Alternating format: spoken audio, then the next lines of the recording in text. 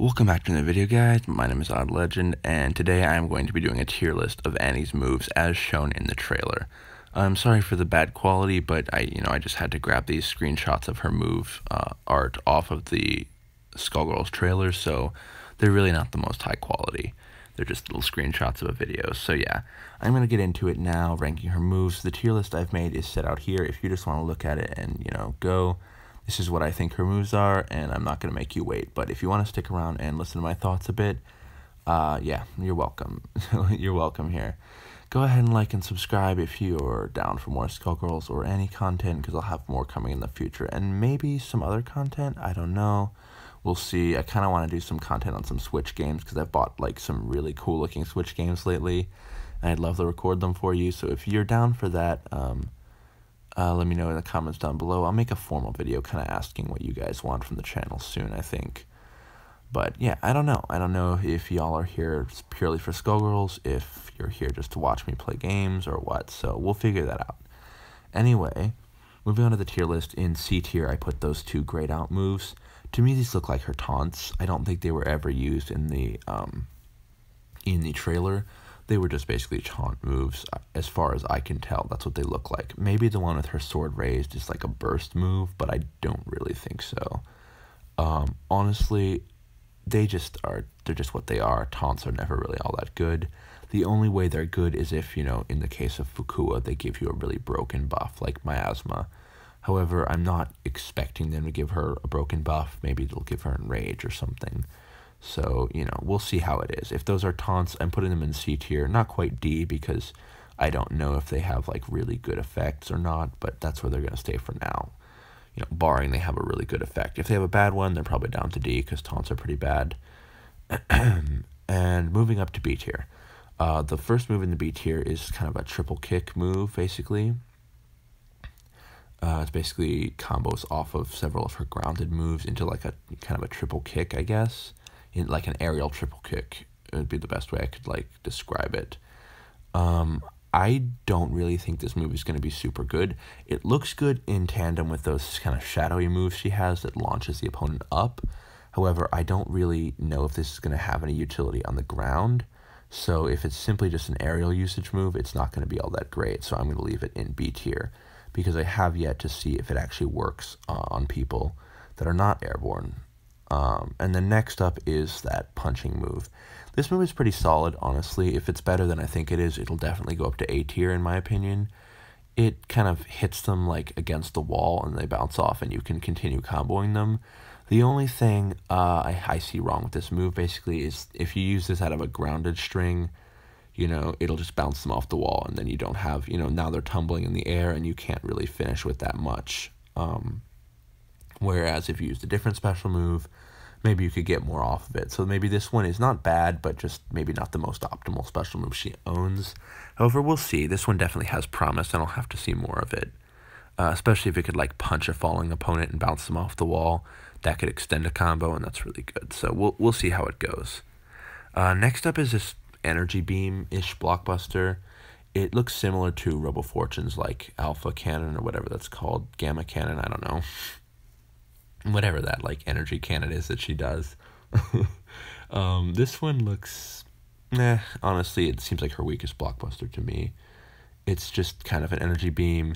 Seems like it's going to hit a lot of times, so maybe it'll fall into that trap of, proccing multi-hit abilities like Resident Evil's Armor. And, I assume its damage is not going to be anything special, since it's just a tier 1 blockbuster. I prefer her other tier 1 blockbuster by far, in my opinion. Because this one won't really, combo into anything. Typically, these energy beam cannon type moves have a lot of cooldown, so they're not really going to combo into anything, and it just seems kind of meh. Although it's probably not bad, it's probably just decent. But it's going to go in high B tier, because I for sure prefer her other tier 1 blockbuster over this. Moving on up to A tier, we have this kind of shadowy punch move. I think this could be anywhere between anywhere between B and S tier, depending on how it functions. Basically, if it is good, if it has a lot of utility, if it can catch them out of a lot of stuff, it could even be closer to S tier, high A tier. However, I just don't think I just don't think it's really, it's not all that. It looks good, but maybe not high A tier material. Basically, it just kind of launches them up into the air, and it does combo well with that kind of triple kick move. And we're just gonna see. Honestly, I'm just gonna see how this one goes. It seems like it has some good utility, but if it, it can rise or fall. I'm sorry, I was bad at explaining that one, but it's just a punch move. It launches them, and we'll see if it actually has more usage than I think it does, or if it's just a pretty solid move. Next on is her second tier 1 blockbuster. I like this one a lot, actually. I was a bit mixed about this because, again, it's just a blockbuster that's solely used for finishing combos. Nothing will combo out of this as far as I know. However, it just seems to have a lot of utility. It's like a sword slice lunge across the screen, and it's really good because it moves quickly and it can catch falling opponents that aren't going to be able to be caught by anything else. This is basically like for when, you launch them too far, or when you need a stable, good damage move to finish off a combo, or when you launch them a bit too far and you can't chase them and, hit them before they touch the ground. This will just swing you forward right into them with a sword. Especially because it seems like this will combo off of her grab when a lot of her other moves will not combo off of her grab mid-screen. This seems like a good move. I think it's great just for constantly finishing combos with. It's going to be charged almost all the time because it's a tier 1 blockbuster. So yeah, this one is a good one in my opinion. Then moving on to high A tier is this kind of sword slash, that's basically all of her moves. A sword. Anyway, it's kind of like a sword slash energy. I don't know. If you've played Smash Bros, it's Cloud's neutral B, but slow. That's basically what it is.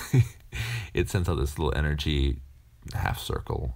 And it moves slow. However, I think this move is fantastic. From what I saw in the trailer, it's going to be able to catch opponents out of a lot of things. And, it doesn't just knock them onto the ground. It kind of pops them up a tiny bit, and it just allows you to keep comboing them. I think it's just a great utility combo extender, and it's going to be fantastic. So I definitely like this move. It seems like it's going to combo out of a lot of stuff and combo, more importantly, into a lot of stuff, and just allow for creativity, being like a little segue between combo moves to, extend and maximize damage. So this is a definite yes for me.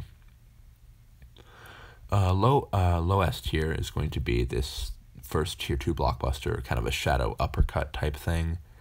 Gonna slam your sword down and pop them up using a shadowy, whatever the heck that is, I don't know, cloud of mist, something like that.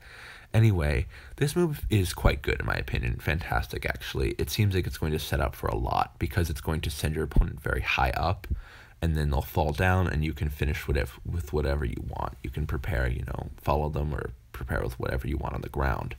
So this is just great. It's going to do big damage because it's a tier 2 blockbuster. It'll shoot them way up, and you can finish with whatever you want.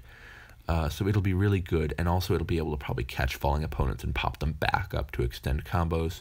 In my opinion, super, super good move. It's going to probably dish out a heck of a lot of damage.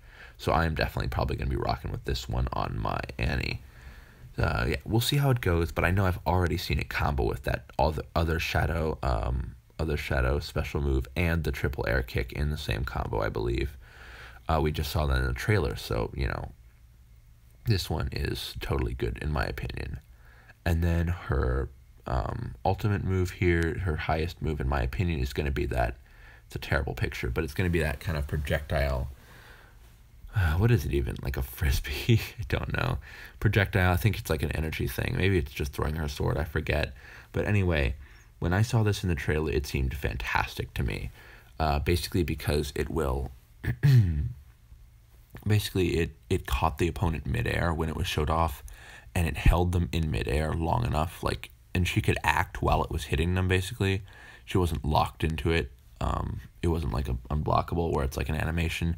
She just throws it out, and then she was able to charge up a charge attack while that thing kind of held the opponent in the air, hitting them.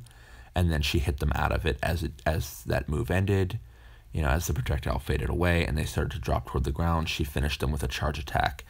So it just looks fantastic because it holds them in the air long enough for her to charge up a charge attack, which is probably the longest windup of any attack she'll ever do.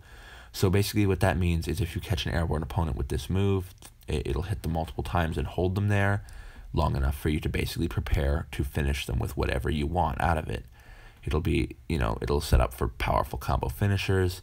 It'll set up for extensions. It can probably combo into whatever you want, honestly.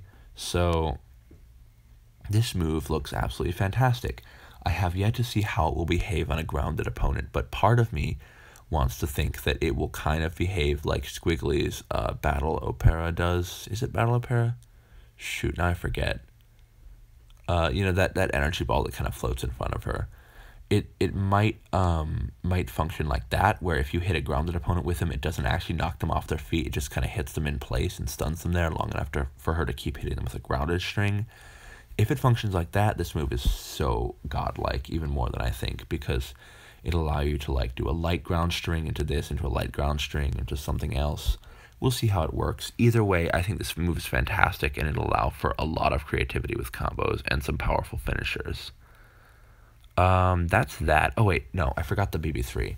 Shoot, I forgot to put the unblockable Blockbuster on here.